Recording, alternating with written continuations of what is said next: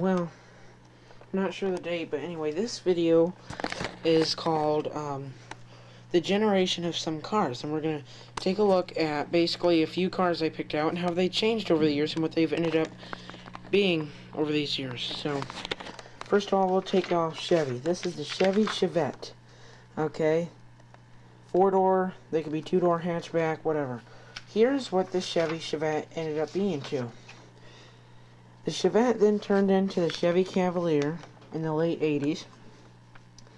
And then in 1996, changed to the round style of the Cavalier, and like my grandma's. And that went to about late 80s to 2005. And then in 06, as we know today, which is still made, the Chevy Cobalt. So it went from that to that to that and to the Chevy Cobalt. So that's just a way that the Cavalier has went from, and the Chevette to start off with. Now, next I want to talk about Chrysler. Has anybody ever heard of the Chrysler New Yorker? Well, for one thing, the Chrysler New Yorker in the 90s was a little square, boxy looking, kind of just a regular car. You don't really find them around too much anymore. Some of them are in the junkyard. Some people still drive them. A lot of elderly people or a lot of older couples drive them, and you still find them around because they're Chryslers. But anyway, that looks familiar, and that looks familiar too. I don't know for sure, but these two have a lot in common, so maybe the New Yorker Fifth Avenue turned into the 300C over the years, because they don't make either. One of the other cars I want to talk about is the Dodge Shadow. Well, that looks sort of similar to the Dodge Neon, and that wasn't made after that started. And then, has anybody heard of the Dodge Caliber? Well, all these cars have something in common. So it went from the Shadow to about the Neon from the up in 2000s to I think they made the Dodge Caliber from the Neon and the Shadow.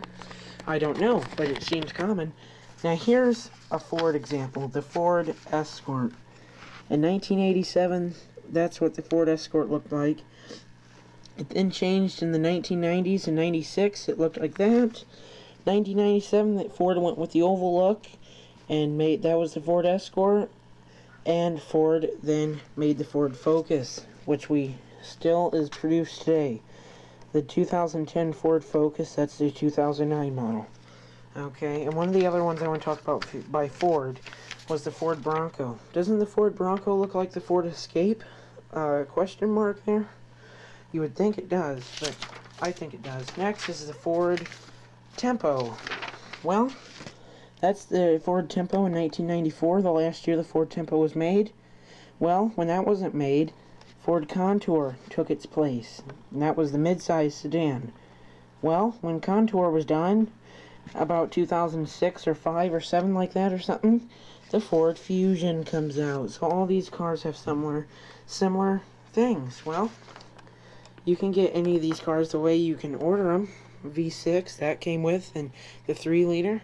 That came with a 3-liter or something like that, V6, and this can come with a 3-liter V6, and that was all-wheel drive. You can get that all-wheel drive and this all-wheel drive. This is just some of the generations of the cars, what they used to be and what they've turned into over the years.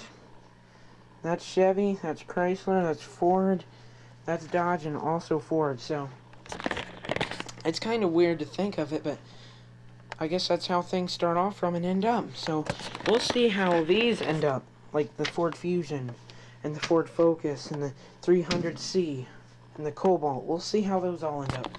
Thanks for watching. Please subscribe, rate, comment, and thumbs up for Cabaretzella 41. Sweet.